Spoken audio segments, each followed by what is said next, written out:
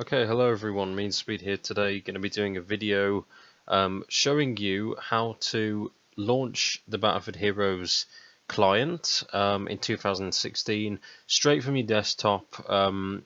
Obviously you wouldn't be able to do it from the website anyway because everything is closed, but I just thought I'd do this because not many people know that this is possible and it might interest a few of you. Now, first of all, a disclaimer. I want to get this right in the open right now because you might have clicked on this video because you think it's possible to play Battlefield Heroes again. It's not. Basically what this will do is it will open the desktop from my not the desktop, wow. It will open the client from my desktop without the need for the website or logging into an account, but it will actually stop at the part where it actually tries to connect to EA servers, because obviously those servers were shut down. So yeah, but it still opens the client. You know, this might be interesting to some of you at least. That's why I'm doing it, just to sort of get the word out. There are a few videos on this anyway, but not like as a proper commentary type thing. I don't think so anyway. But yeah, that's why I'm using Bandicam, because I'm trying to record my desktop and everything. So first of all, you need Battlefield Heroes, obviously. If you deleted the game files for, you know, disk space or whatever, I have them on Dropbox, so I'll have the link in the description. You can just find it from there. I've got them on Dropbox, and that'll be fine. So just download it, and you need to go to Program Files, EA Games Battlefield Heroes. That's where it's stored. That's where the files are. And you need to make a shortcut of the BattlefieldHeroes.exe and put it on your desktop. And then what we're going to do now is, what you need to do, I'll explain how this is possible. Pardon me. Right, you never really needed the website.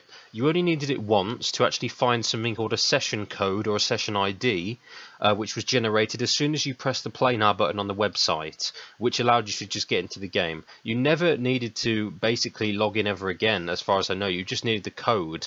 Now, this code, I'm going to show you what you need to do. This code, I'm assuming it was generated years ago, or maybe just last year. Yeah, I mean, I don't know if they expire or anything, but yeah. This was given to me by a user on YouTube named BeatTheBorg, and I actually did know of this, but I did watch a video, and I'm gonna quote, gonna try and credit the other guy whose video I watched in the description, if I can find it, because I didn't know his name right now, but you know, I actually found it first from him, but I couldn't get it to work, and BeatTheBorg did kindly send me some, you know, a proper tutorial, but they thought it would be good if I did like a video for this, and so did I. So yeah, so you got this. Okay, you need to right click battlefieldheroes.exe on your desktop, go to the properties and go to shortcut. In the target, you'll probably just have where is it, just this, probably this here. But what you need to do, and I will put this obviously in the description as well, so you can just copy paste it.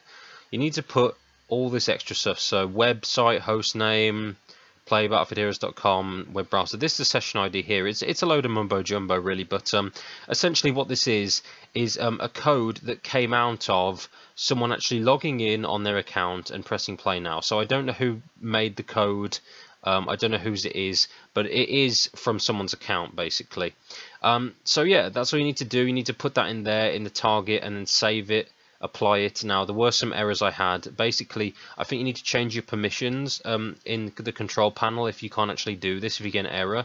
But yeah, I've got this on my taskbar, so I'm just going to do it now. I'm just going to launch Battlefield Heroes, and you can see it's actually opening here. I'm going to try and drag it if I can. So you got this nice little you know, the loading background here on Seaside Skirmish. That was always nice. Yeah, so it's going to try and connect. Obviously, you can see a nice Seaside Skirmish background here with the sunset, and that's obviously the last known version of the game. And it's going to keep trying. You can see the hero, the awesome hero cursor here loading.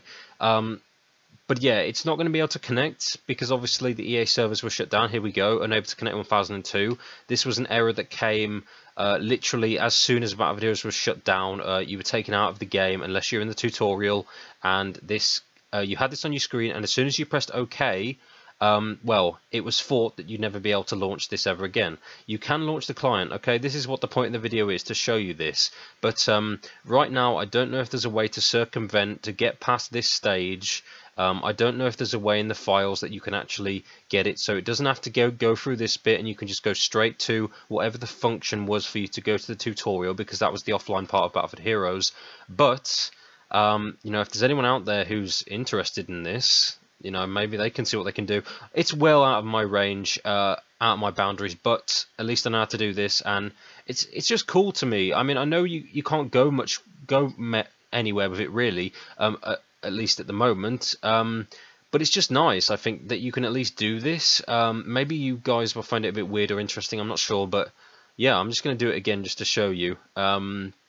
How am I going to prove this is in 2016? Because some people might say, oh, okay, even if you think of something that happened in the news recently, the footage might be old and you might just be making up the commentary. Okay, let's think.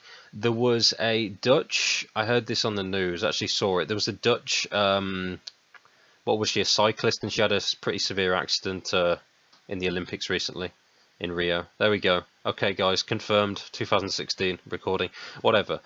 Yeah, but I mean, try it for yourself if you don't believe me or you don't think this is real or whatever. I'm just going to try and run it again. I think it won't work. I think you have to actually do is after the first attempt, you need to go to Task Manager and actually end the task because it hasn't closed properly. But yeah, all the other stuff will be in the description. Don't obviously try and pause it at certain points where I've showed this. It'll be in the description. But yeah, thanks to BeatTheBorg for this, for the tutorial that they gave me. Thank you to the other guy, I'll try and find your name, who did the video that I unfortunately couldn't follow properly. I think that was just me maybe. But yeah, hopefully you guys find this interesting in some way. I think it's pretty interesting. But yeah, yeah, just that's it really. So thank you for watching, and I'll see you next time.